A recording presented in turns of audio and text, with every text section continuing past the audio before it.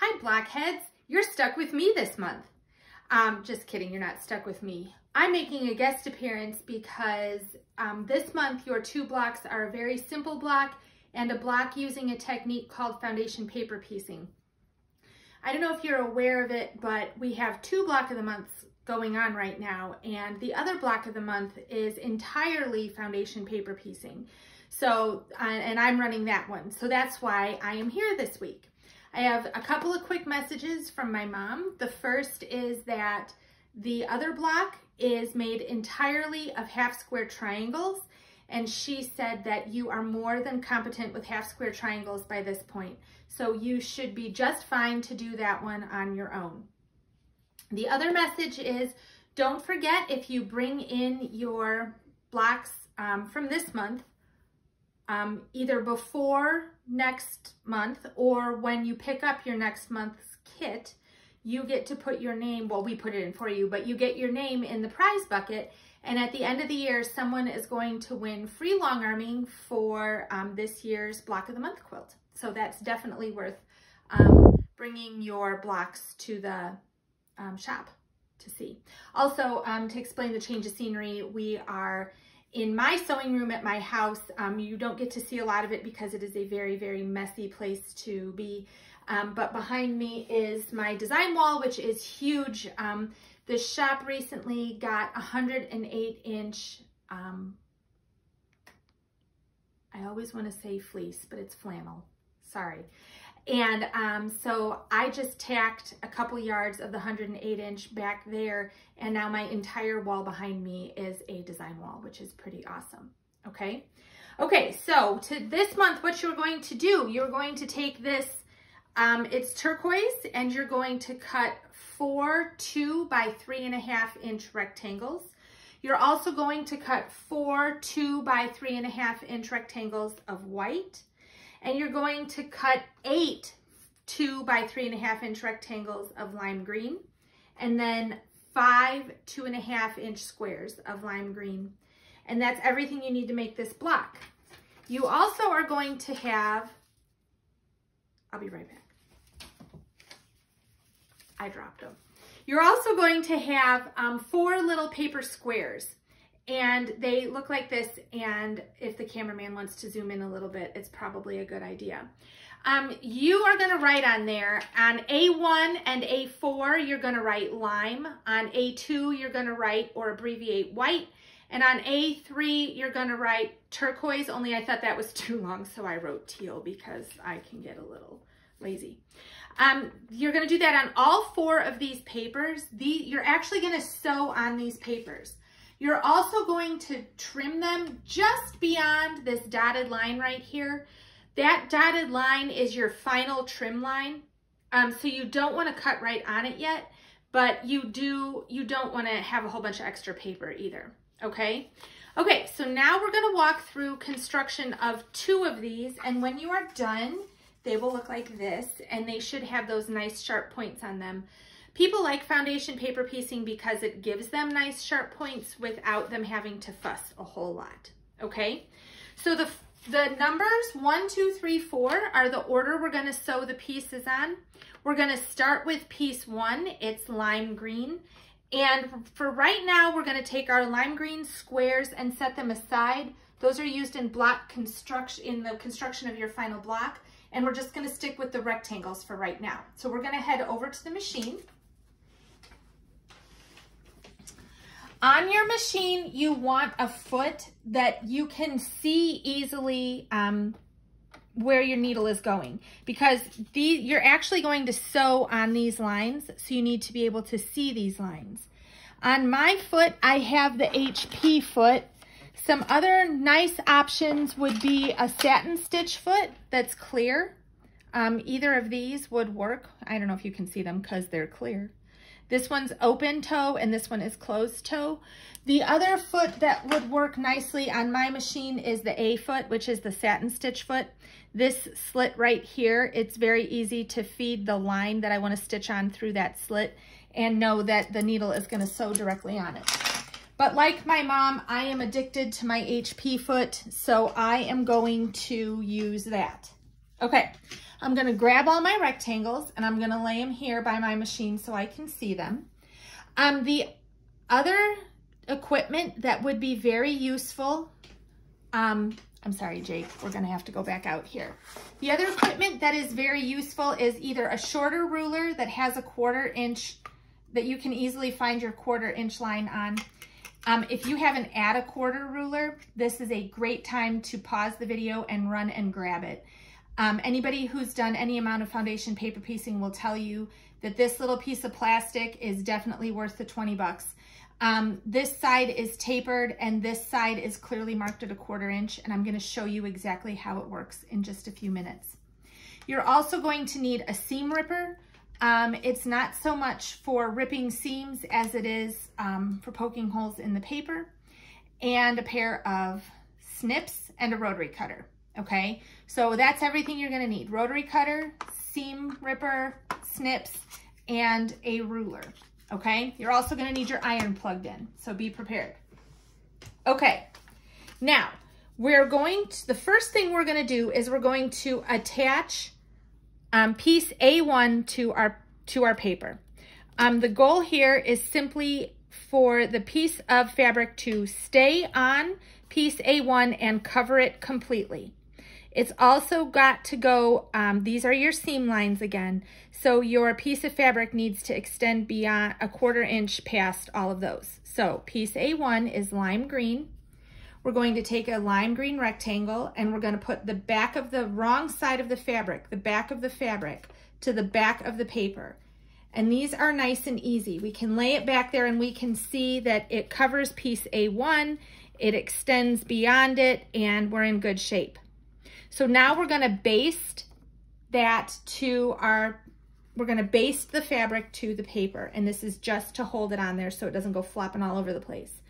Basting stitch is a stitch on your machine that you use your machine to put on there, but it's meant to be removed. So you probably want to put this up to about 3.0, a stitch length of 3.0, which is right here. If this was a bigger piece, you could make your stitch length longer. For this, a 3 is more than sufficient. So now I'm just going to sew anywhere I want in the middle of the piece, okay, in the middle of piece A1.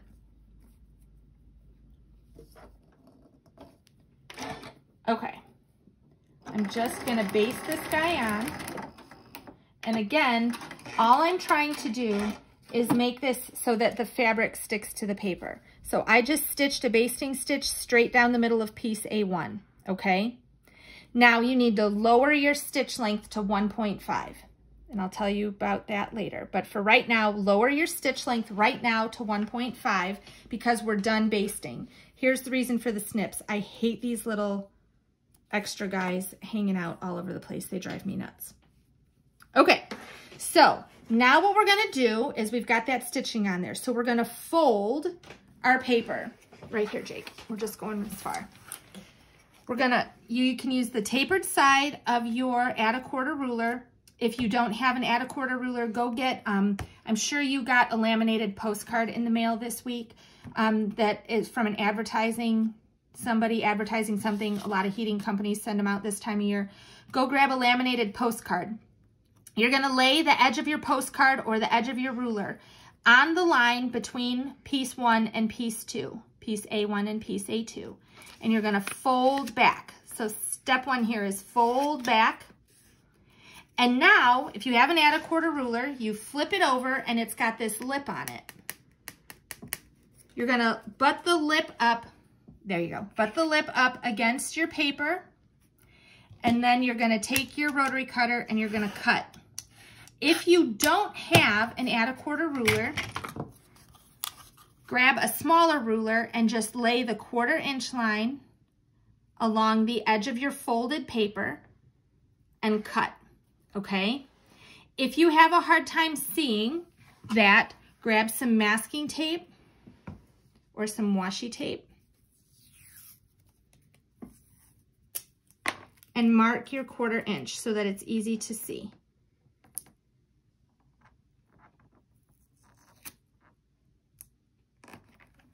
So you've got your ruler marked exactly where the 1/4 inch is. Now you line the edge of your tape up with the edge of your paper and cut. So you folded the paper back and you cut a 1/4 inch away. So this is what it looks like. Okay, now you're gonna grab your next piece. And as you can see, piece A2 is white. So we're gonna grab our white fabric. We're gonna lay the white fabric on the green fabric, right sides together, and along the edge we just cut. Okay, right sides together, raw edges nice and even. Flip this back over, and we're gonna stitch on the line between A1 and A2. And remember, you lowered your stitch length to 1.5. You wanna start just beyond the line. You want to start out in the seam allowance out here, and you're going to stitch onto the line, and you're going to stitch on the line between piece A1 and A2. So we folded our paper back, we cut a 1/4 inch away, we flipped the paper back over, now we stitched. And again, my stitching started just a little bit beyond the line. I stitched on, I stitched along the line, and I stitched just a couple of stitches past the line. Now we're gonna press. I've got my pressing right here. We're gonna press as we sewed. You cannot, with foundation paper piecing, press open. You just can't. So we're just gonna push our fabric back, and we're going to press it. I'd like to take a moment to point out that I don't have the same iron as the ones at the shop.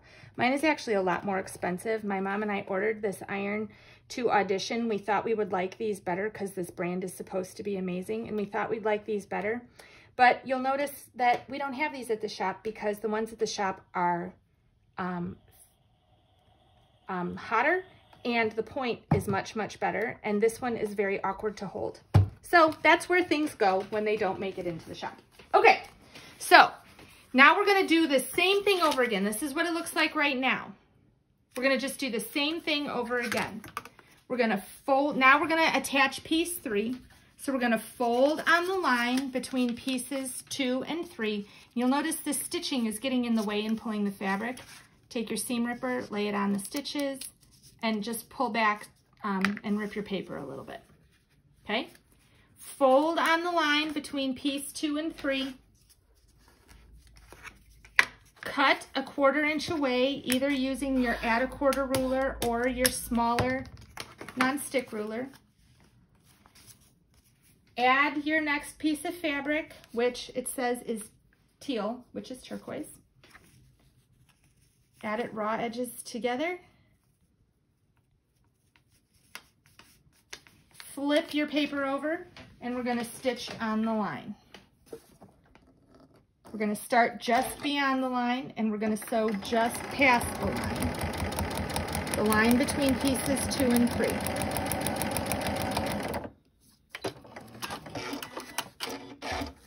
And now we press it.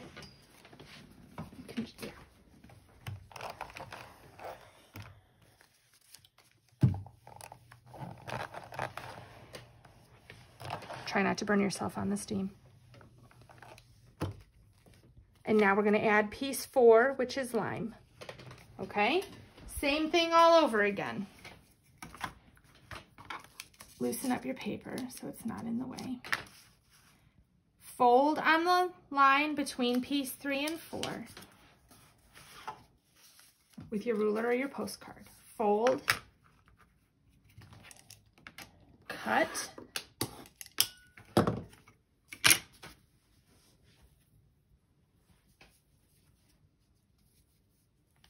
add your fabric, flip, and stitch.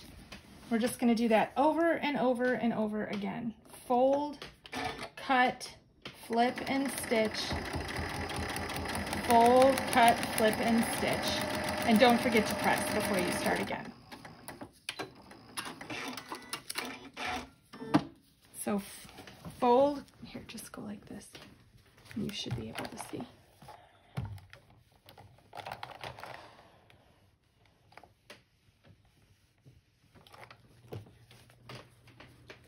When you're all done, when you have all 4 pieces on there, you're just gonna set it aside, and I'm gonna show you what to do in just a minute. We're gonna keep going because we were doing such a good job. So we're gonna do one more time. The first thing we're gonna do is we're gonna attach your first piece with a basting stitch. You're gonna set it to about a 3.0.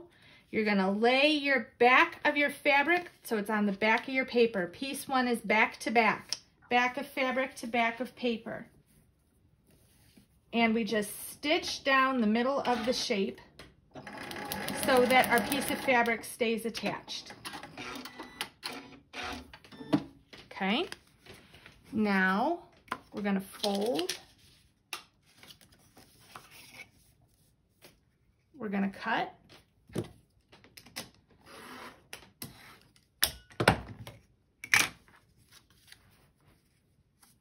We're gonna add our fabric. Let's see if I can't get that coffee cup out there.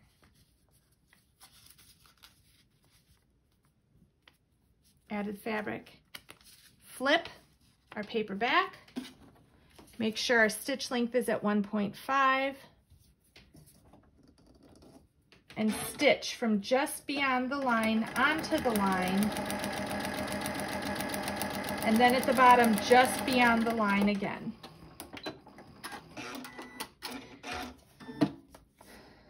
And then we press.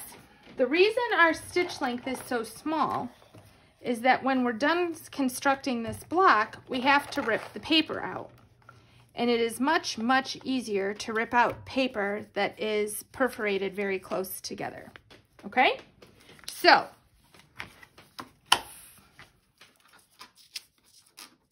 loosen our stitches where they're going to be in our way. Not loosen the stitches, disconnect them from the paper.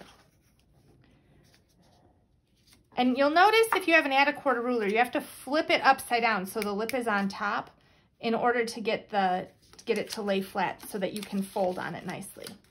So fold, cut,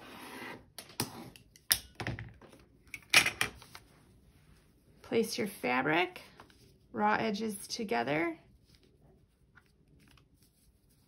fold, cut, flip, and stitch.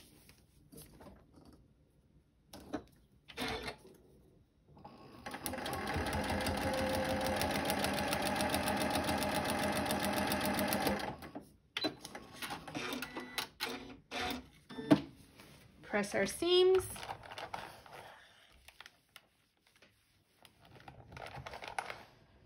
Oh man, my coffee cup got cut off. Oh well. Okay. Last time.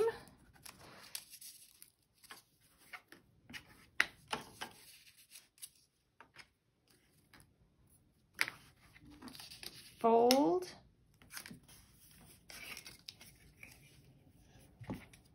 Cut.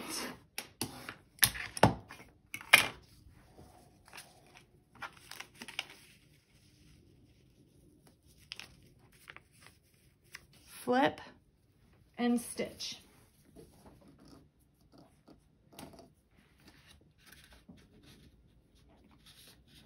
If you have to, you can pull a paper back here and just make sure your raw edges are together nice and straight. It's a good idea because the closer you are together, the more accurate your results. Okay, last one, we're gonna press it open. And now, I've done 2, you need to do 2 more.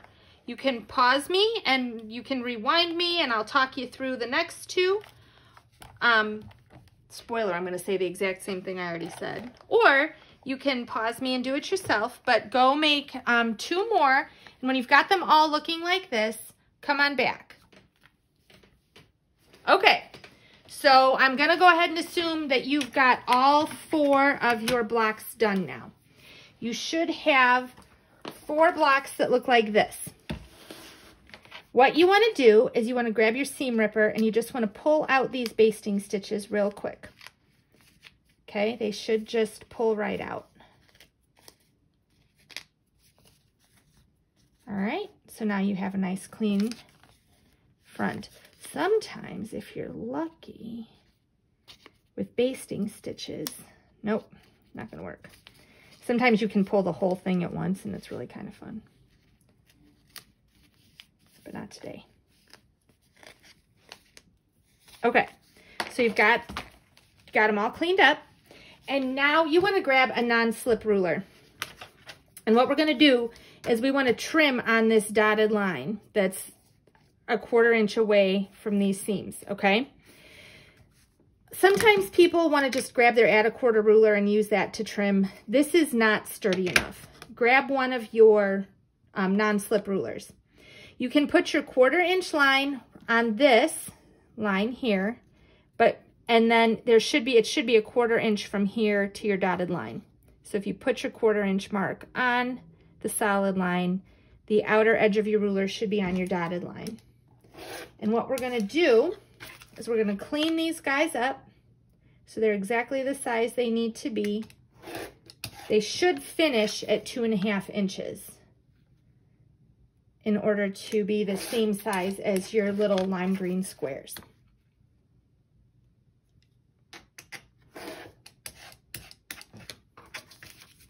Okay, we'll do one more. This guy.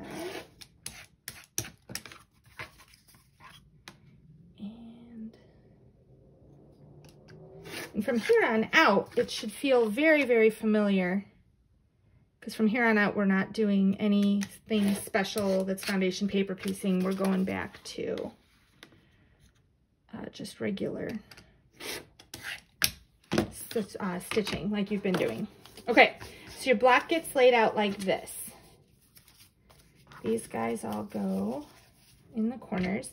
Then you grab your 2.5 inch squares, and they're gonna get laid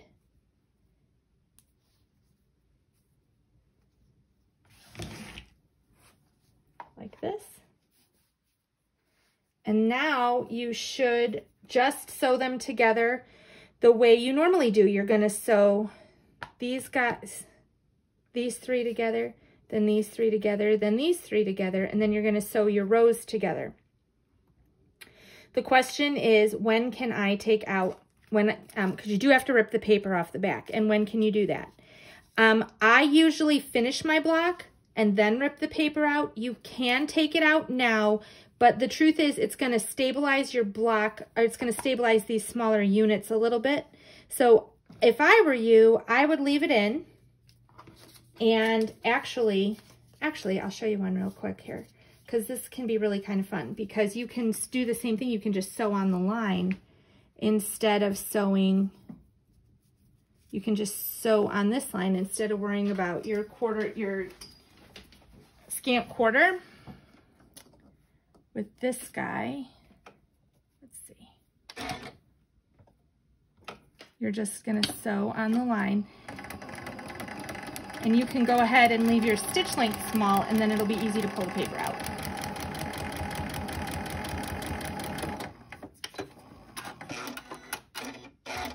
Okay, so you can attach all of them that way. But now you want to rip the paper out of this seam right here. Because what you're going to do is you're going to press your seams for nesting, okay? So you're going to attach that guy, and then you're going to attach this to the other side. Make sure your raw edges are really close together.